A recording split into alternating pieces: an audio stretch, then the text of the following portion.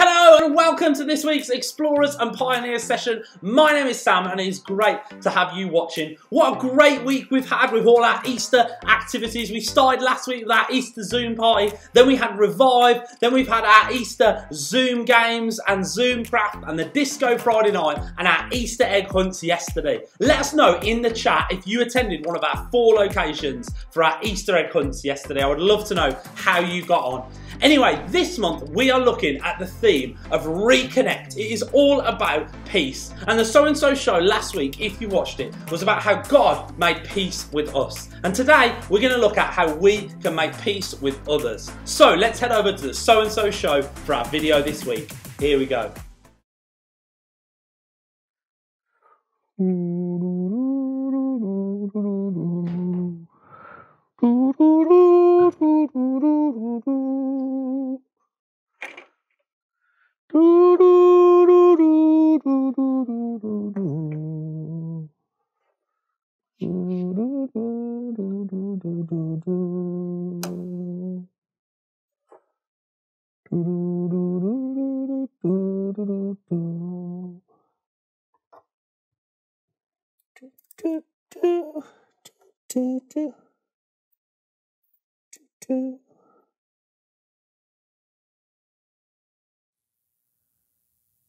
What are you doing? I'm building a bridge.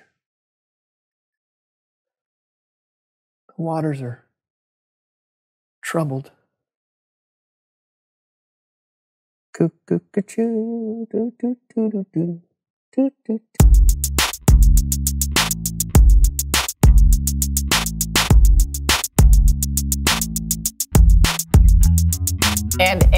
And Brandon, did you know that your fingernails grow 4 times as fast as your toenails? Really? Yes, and that you produce enough saliva to fill 2 bathtubs a year. Cool. We need to get started. Yeah, and eyelashes last for about 150... So, hey everybody, I'm Brandon and this is Lawson and welcome to the So-and-So Show. Yes, where apparently you might get interrupted by your co-host. Lawson, we need to get started with the show. Yes, but you cut me off at a very crucial part of my fact giving. Kids out there could be seriously questioning the lifespan of an eyelash. 150 what? Hours? Years? They don't know, Brandon. It's 150 days, by the way. Eyelashes last for 150 days. Great. Are you done? Yes. Thank you. No! Did you know that your blood has the same percentage of salt as ocean water? Actually, technically, the blood is saltier than seawater, if you read Wikipedia. Brandon, you ruin everything. Yeah, well, your facts aren't interesting. Yeah, well, neither are your shoes. You don't even know what shoes I'm wearing. I don't need to. Please welcome someone who knows stuff.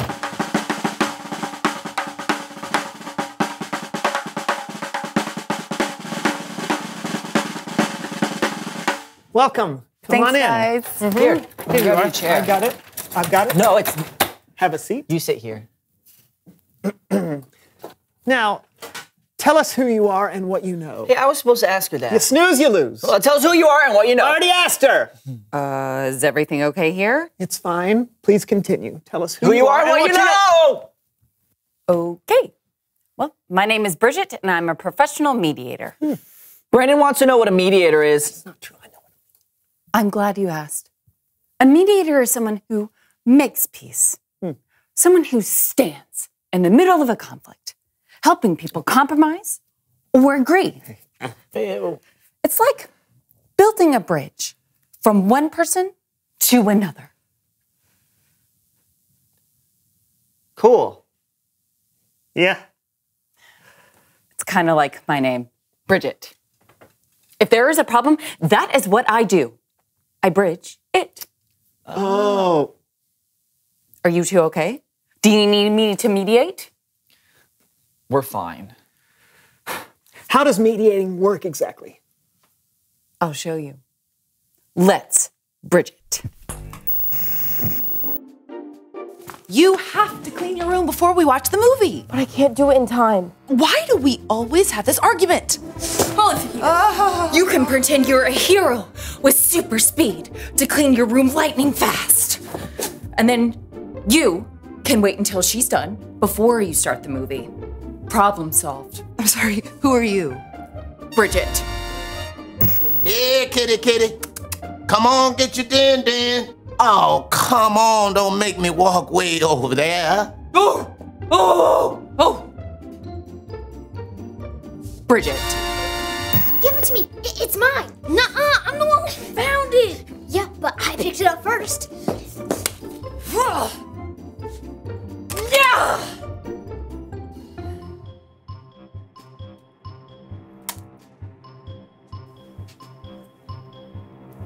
Bridget. Wow, you really do build a lot of bridges. You're welcome. I didn't say. Well, I've got to go. There's lots of people out there needing my help. And just remember, if you two ever aren't getting along, don't let the gap stand in your way. All you have to do is just... Bridget? That's my name. Bridget.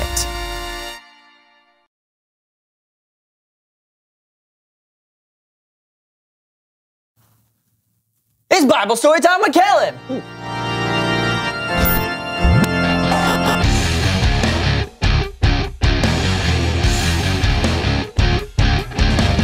Hey, Kellen. Hey guys, today's Bible story is a great one, so let's hop right to it. The verse is Colossians chapter 3, verse 15. Paul wrote, "Let the peace that Christ gives rule in your hearts. As parts of one body, you were appointed to live in peace and be thankful." Back to you guys. Back to us? What do you mean? That was like 2 sentences. 3 sentences, actually. But yes, sometimes one little verse in the Bible can pack a whole lot into it. Okay, but... You want to unpack it? That would be great. Here it is again. Let the peace that Christ gives rule in your hearts. As parts of one body, you were appointed to live in peace and be thankful. It's like this. Meet Brian and Ava. Where's my notebook? I didn't take it. Well, I can't find it anywhere. That's not my fault. If I don't find that notebook by tomorrow, I'm going to get a 0 on my homework. Aw, bummer for you. I'm going to play with my friends. Goodbye. Freeze!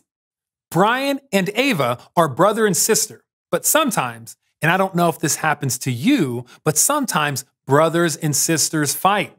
They're not at peace. So what would happen if they let the peace that Christ gives rule in their hearts? Rewind! Where's my notebook? I haven't seen it. Well, I can't find it anywhere. Have you checked the kitchen?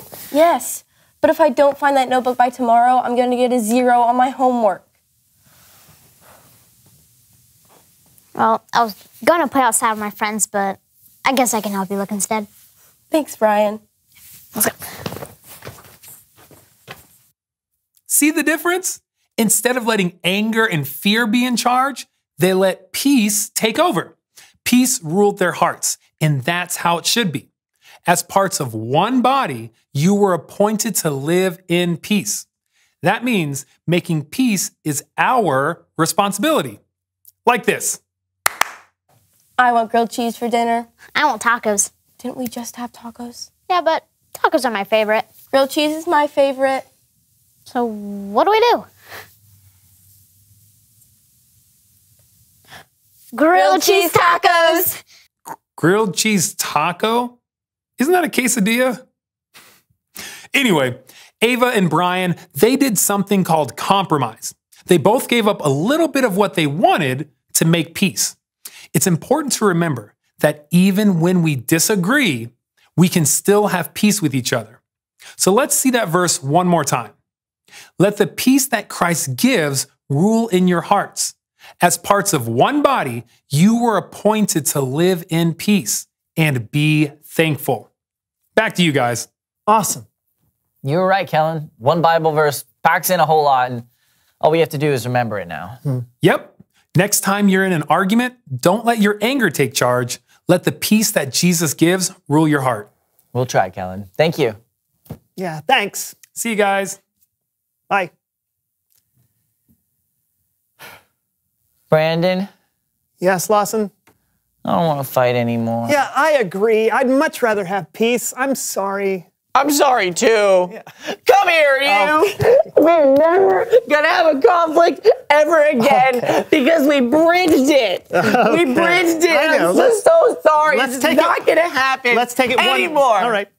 Let's take it one episode at a time, if that's all right. Okay. Yeah. Reveal the question.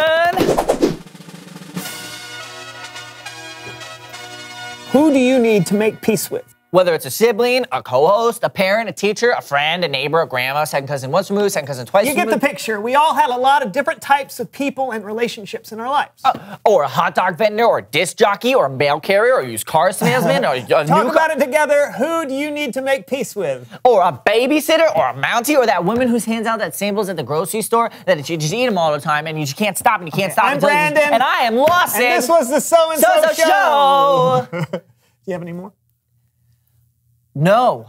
All right, see if you can guess the answer to this. How many noses does a slug have? 3. No, that's close though. They have 4 noses. The fingerprints of a koala are so indistinguishable from humans that they have on occasion been confused at crime scenes. A snail can sleep for 3 years. Oh man, I envy him. The only animal that can't jump is the elephant.